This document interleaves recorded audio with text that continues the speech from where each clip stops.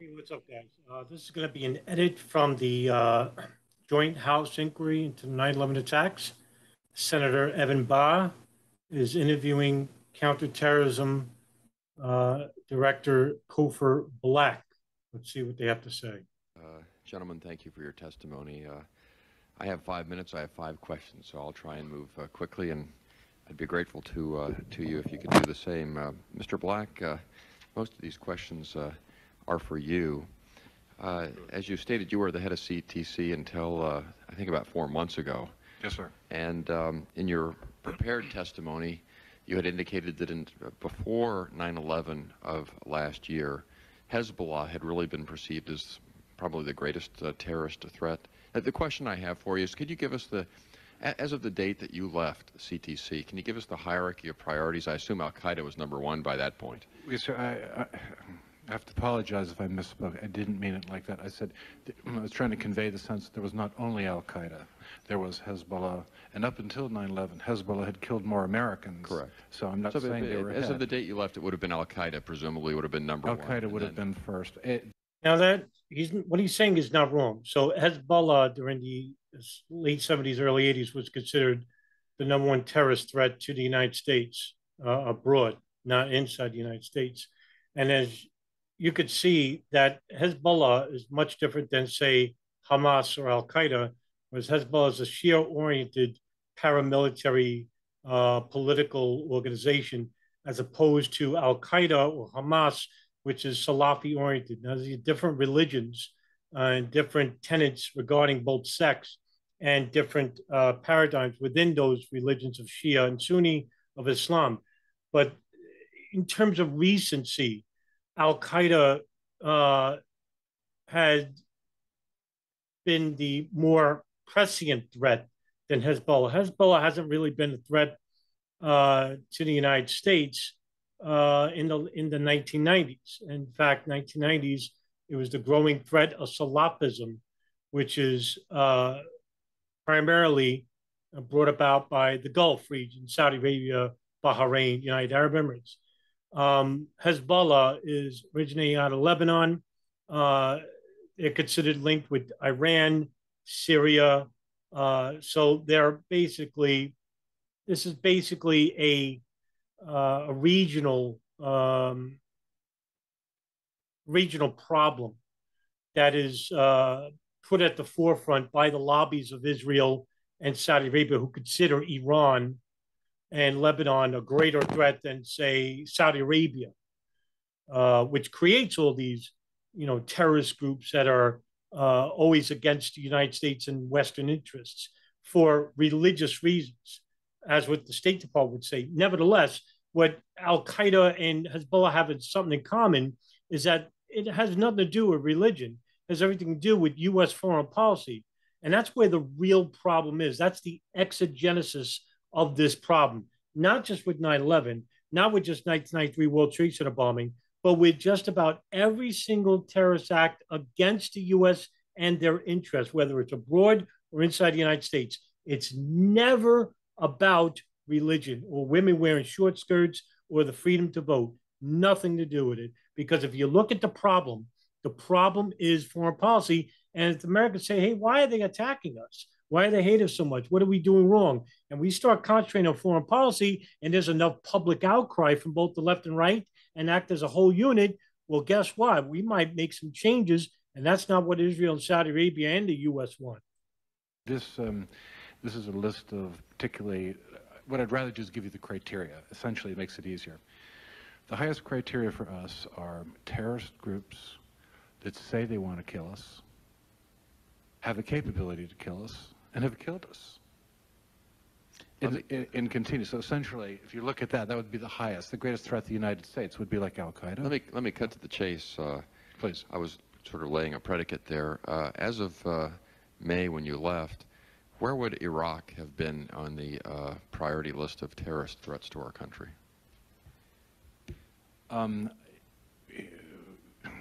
It's a good question, but it's sort of the wrong shop. That is a state of terrorism. I deal with the the outgrowth of that. I don't specifically address countries. Well, we're now in the themselves. business of He's right trying to about analyze that. the nexus between state sponsorship and other terrorist organizations. But in any event, with other questions, I'll just move on. That obviously is a question of some moment. Yes, right it now. is, and I don't think it would be a good idea, certainly for me, to address that here. The question of the use of lethal force, we can't get into that in any detail here, but as you know, there's a prohibition against that. Occasionally, the chief executive of the country can authorize certain activities that don't involve that, but might involve that. The lawyers get involved, et cetera, and understandably, there's a reluctance on the part of your former shop to read too much into those kind of things. Is it your opinion that we should revisit the policy and consider revoking the prohibition against the use of lethal force? In my view, Yes. yes. Now, of course, he's going to say yes. Mr. Black, So let me just stop it right there. Of course, he's going to say yes, because before 9/11, there was a lot of restrictions on the CIA not to use extrajudicial force, deadly force, as a means of being the primary implementation of how to settle a problem. Now, during the Church Committee hearings of 1977, 78, there was a lot of restrictions on the CIA because they were using extrajudicial killings in terms of when they committed espionage and spying on countries and killing off dissidents and people they considered a threat to U.S. and their interests.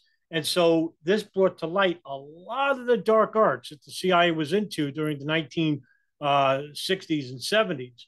And it was brought to light during the Frank Church Committee hearings. And so throughout the 1980s and early 90s, the CIA basically just went into the shadows, so to speak, to get out of the public light. But after 9/11, as Cofer Black would later infamously say in the Joint House inquiries, well, the gloves came off. And basically everybody supported, revenge. And if the CIA had to go into the dark arts that they used to in the 60s, 70s, well, then so be it, as long as the threat's neutralized. Well, guess what? We are now 21 years after the 9/11 attacks, and they have become even probably worse than they were 40, 50 years ago. You mentioned during your testimony laws and rules. You mentioned at least one occurrence where laws and rules against contaminating criminal investigation with intelligence information sort of hampered the cooperation between yourselves and the FBI. Could you give us a list, or if not a list, at least the top examples of the laws and the rules that you think we should take a look at to perhaps improve, to make your job and the job of the FBI easier in terms of discharging your duties in terms of protecting the country? I'm unprepared to answer that question. I'd have to research it and get back to you. Well, I would appreciate it if you would, Sure. because obviously looking forward, I want to examine those things that you view or your Yes, colleagues in the understand. FBI view as impediments, and Right.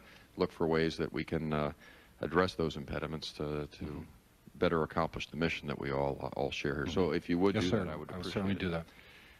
My next question deals with, and I think Mr. Watson has addressed this, and I apologize, Mr. Black, if you've addressed this as well, about one of the big picture issues we have to address is not only whether we should have some systemic changes in terms of the management of intelligence globally, but whether we should follow the British example and the example of other countries in terms of having a separate domestic intelligence capability. And I think Mr. Watson spoke that things have changed in his view since the 70s and the 80s. It's a little bit different now. Do you have an opinion about that?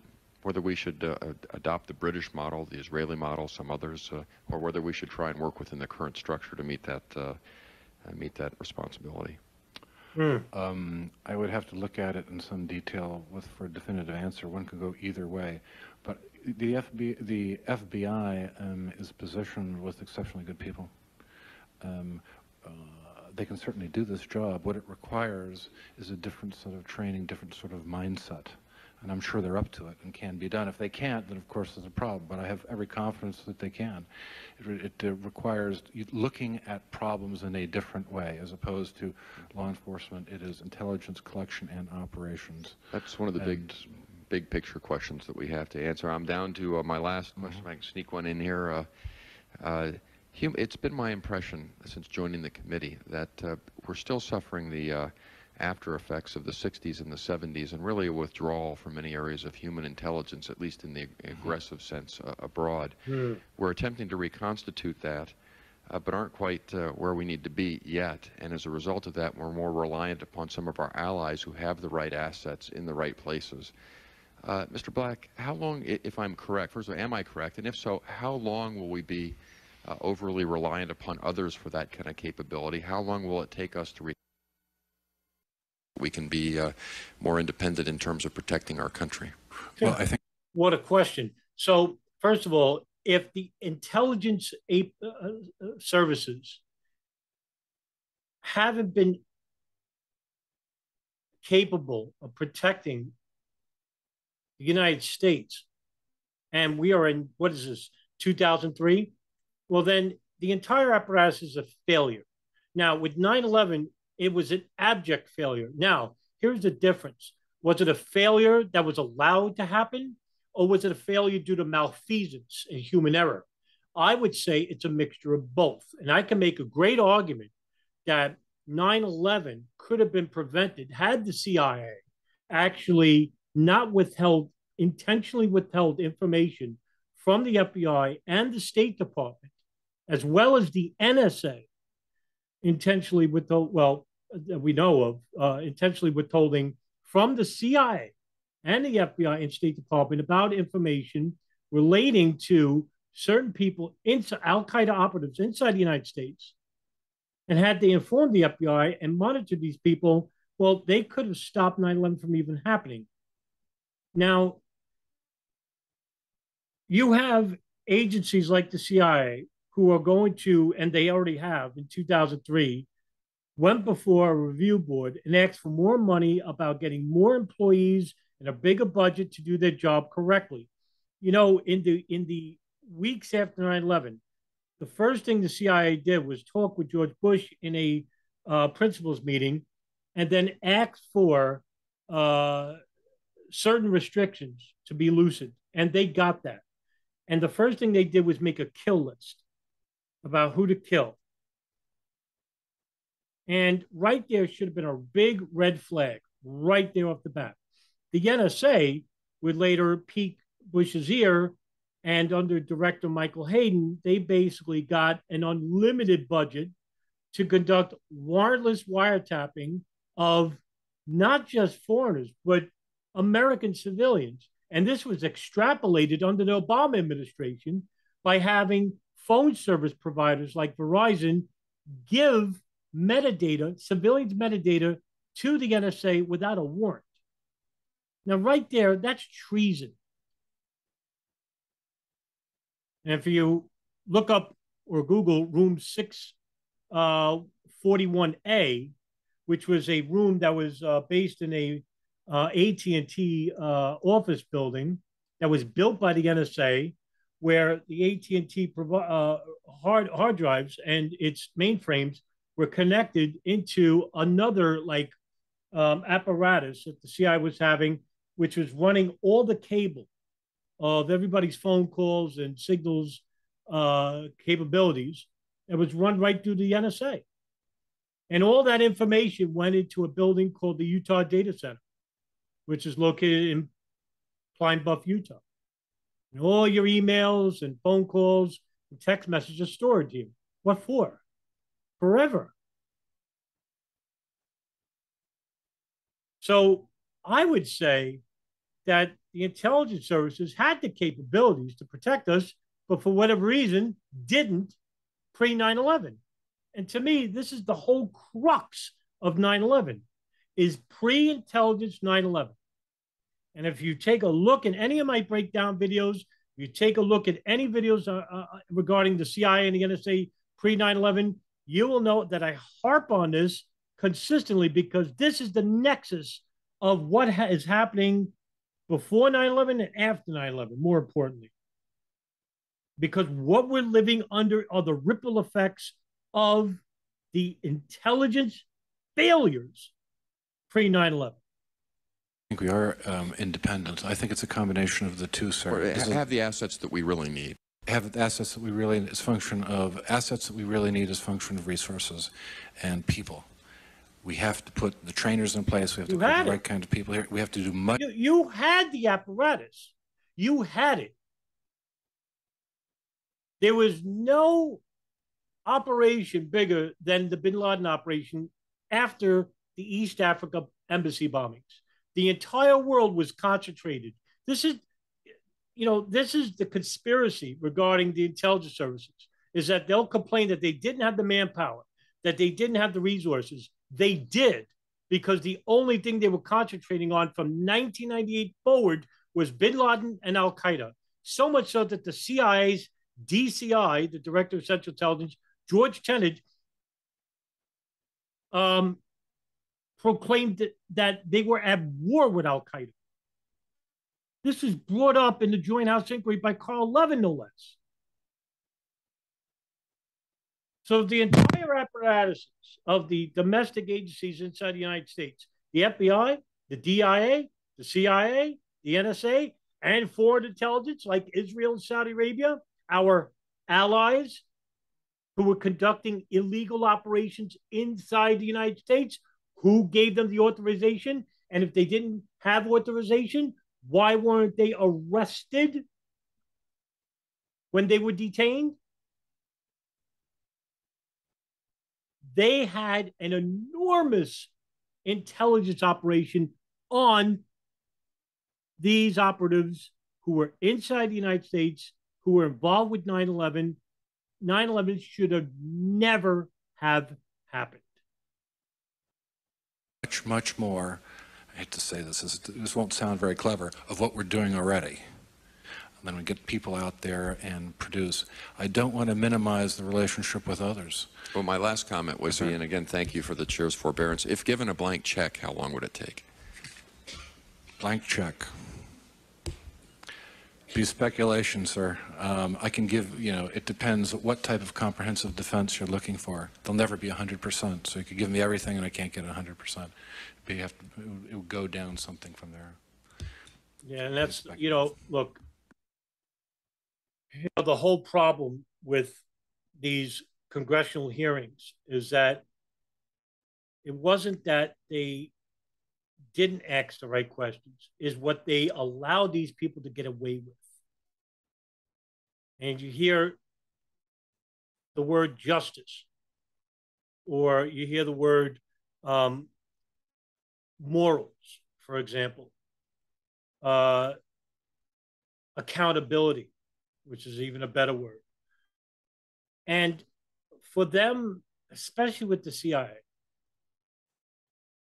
for them to basically not face any repercussions for this, and I'll use this term because you won't even have enough validity behind it.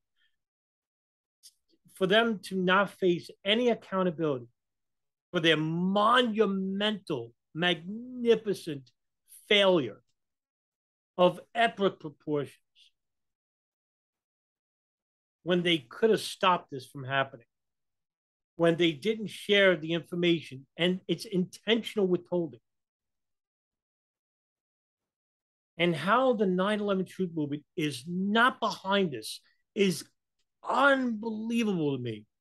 And maybe that's the reason why, starting in 2001 and 2002, that the initial fringe conspiracies of no hijackers and fake planes and fake phone calls, which whitewashed the real conspiracy, the crux that was raised in commission hearings like this, in regards to allowing these operatives not only to exist abroad, but to exist inside the United States, knowing they were here and told no one, while Saudi Arabia and Israel were running their own intelligence operations, collecting as much information they did regarding these 9/11 operatives. What did they collect? We'll never know, because we deported them all back to their home countries.